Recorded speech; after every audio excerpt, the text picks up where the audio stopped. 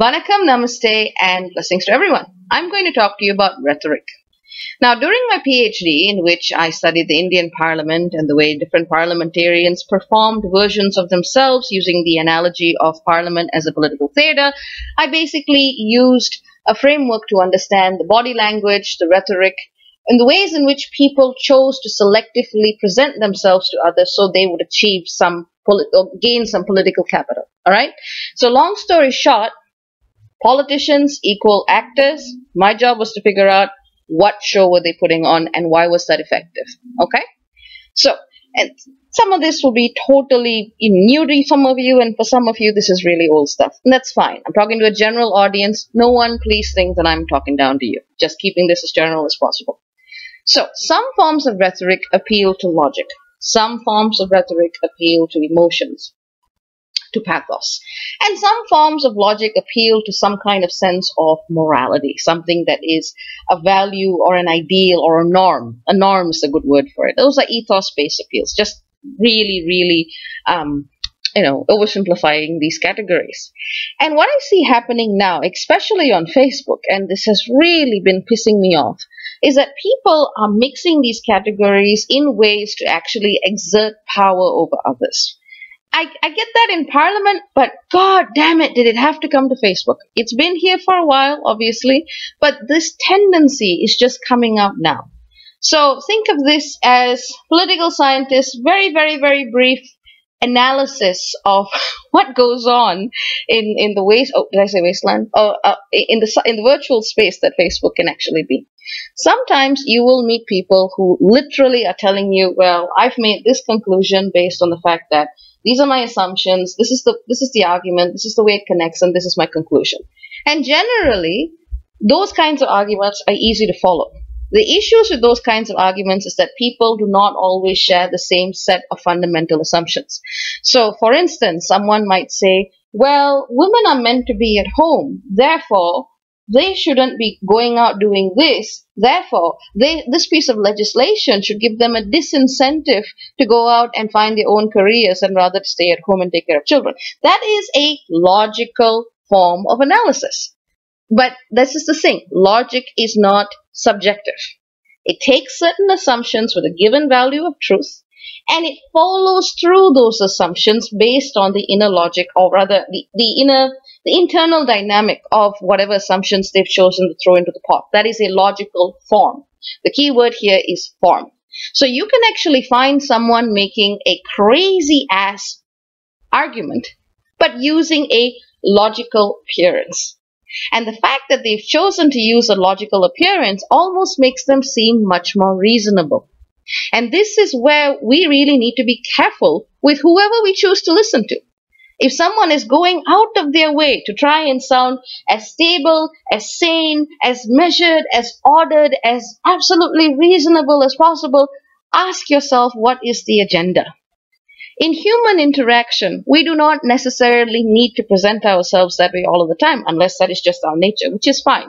You don't need to go around suspecting everybody of faking things. That's kind of, if you do a PhD in Parliament, maybe then.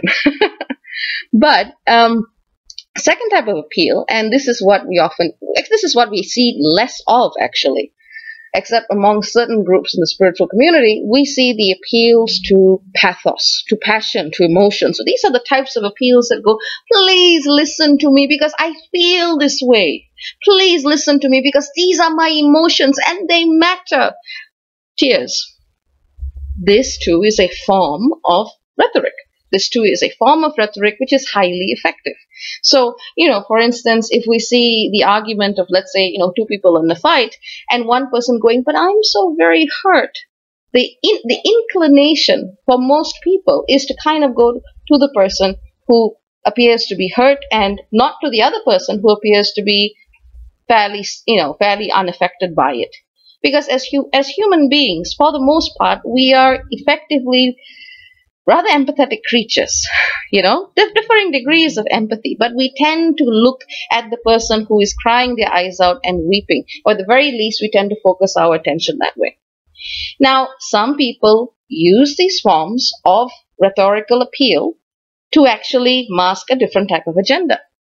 So let us say, and this actually came up quite a bit when I shared a post by a friend of mine that some people found offensive. I personally did the research, looked into it, and just kind of went, no. But what then happened was everyone started speaking out of their personal experiences and their wounds and their rage, and they occupied a certain center of attention in the group, taking away from my friend's message and taking away from who she was and using the space they had created by the sheer power of their emotions. When a person holds an emotional space, what tends to happen is that they then give terms to or dictate to others how they should also feel. It's kind of like a hook. If you feel for me, if you feel for what I am saying, therefore you must also feel for whatever it is that I am talking about in the same way that I do. Not everybody who plays the I'm very, very proud, joyful, sad, or angry card is actually really feeling those emotions. This too is an extremely sophisticated form of self-presentation, which has a whole lot of weight behind it. So in other words, first one said things that look logical may not necessarily be logical in the way we understand the term on a daily basis. Look at the assumptions that underpin the argument. Number one, usually appeals to logic try to make you believe that someone is somehow more reasonable, more educated, more well-versed in the nuances of discourse, and that alone gives credence to a lot of people who shouldn't have credence. Trope two is basically the pathos-based appeal. This is when our hearts are basically targeted and we are asked to see the world in sympathetic resonance with the person who is delivering the message to us.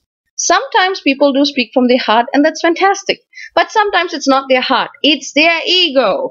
There is a difference between the two. And in Facebook land, hell, in politics, in daily life, it really, really comes down to being able to discern. Is this person using their emotions to get power, or are they really just saying what they feel? Trope two. Trope three is ethos-based appeals. Now, this is probably the least that I've observed. This is probably the least commonly seen appeal that is done. Personally, I wish I'd see more of it, but ethos is more of the appeal that goes, well, we should be doing this because this is the right thing to do. Now, the art of the art of debate and the art of argument, I think, died somewhere. Maybe it was before, probably well before 2012, but I think we're kind of realizing just how dead it's been. But the art of argument seems to have died in public discourse a while ago. And so we actually see little room for the third form of appeal, which is, of course, that appeal of, well, we should be doing this because it's the right thing to do. There is an now, ethos-based appeals aren't as effective online, for instance, because they require you to have a certain set of basic cultural constructs, a certain set of values that do not require the other two types of appeal.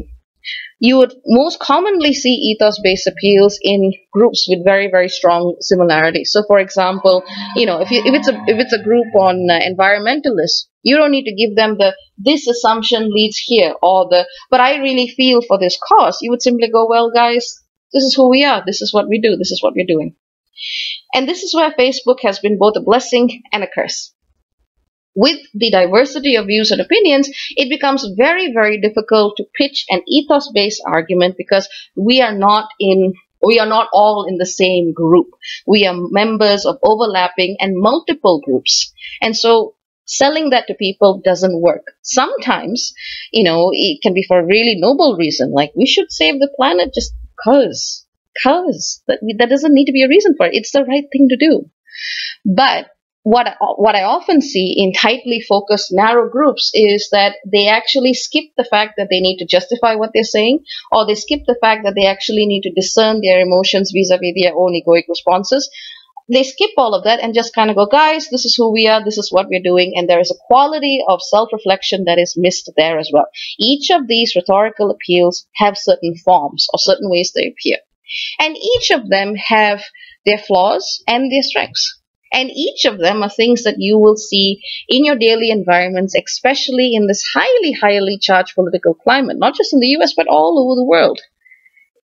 Remember that these are forms. The way people say things exerts more power than the content of what they say. And you also cannot really judge a person on whether or not they have the language and the rhetorical skill set to be clever enough in that sense to actually manipulate these tropes. So someone who can present themselves as very logical, as very analytical, can actually sell you a complete piece of BS. And you might believe that person because they use that logical language very well. You know? If you find someone who is ranting and raving on the internet, it's very easy to project on that person as a quality of instability or emotion, a lack of grace, a lack of sophistication, and that can be also incredibly wrong. Some of the truest, deepest, rawest people I know just don't bother with BS. They don't bother with the flowery language. I am an academic, and yes, I damn well use that language when I need to. Some people get triggered by it, but it's their problem. But it's also kind of the way I am. I used to read encyclopedias and shit when I was like 3 or 4. It's just the way I think, right? But you will see people, you can always tell the difference. If you see someone interacting with a crowd in a certain way, and they interact with someone they know in a completely different way, you've got to see who they're putting a show on for and why.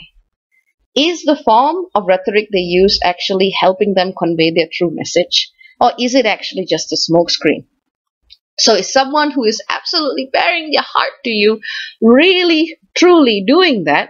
Or are they just trying to find a way in so that you can emotionally be pulled to vote or think or feel the same way as they do? These are subtle things which I think that everyone needs to have a handbook for to navigate in this day and age. But, you know, it's some of those things that I had to spend quite a bit of time looking at and understanding. So, yeah, keywords, don't judge anyone. Don't try to extrapolate who a person is on the basis of what they say, but maybe look at how they say it. That actually might be more important. And remember, no matter what anybody says, at the end of the day, you are your own being. You are your own person. Listen to what you have to say and what you have to feel. So that's what I got to say. It's not an Astro video. Don't know if you guys are going to like this or not, but it had to come out. I kept seeing too much of pretentious, pseudo-intellectual BS. And I was just like, no. just hell no. But anyway, I hope this video is of use to some of you. I know it's a little long. And take care and God is blessed. Ciao, ciao.